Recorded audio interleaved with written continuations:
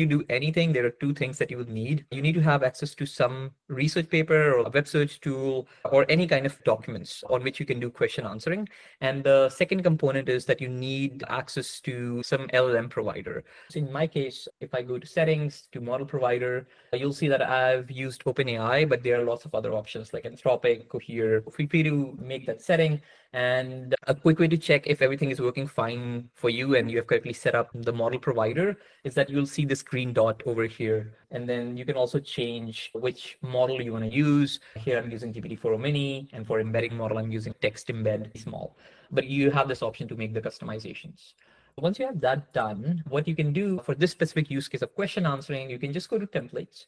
And then in templates, you have lots of options. Do you want to build an agent, assistant, workflow, HR, etc.? In our case, we will be building a workflow, which is basically a sequence of components, because in RAG, you just want to do a retrieval based on user query. Then you can do re-ranking. You can then pass it to an LLM, and then you can either present that answer to the user, or there could be n number of components between each of these steps. So one of the simplistic kind of workflow that we have here is this knowledge retrieval workflow plus chatbot workflow, which is basically a combination or sequence of all these different components. So let's say I name it Maven Workshop Demo.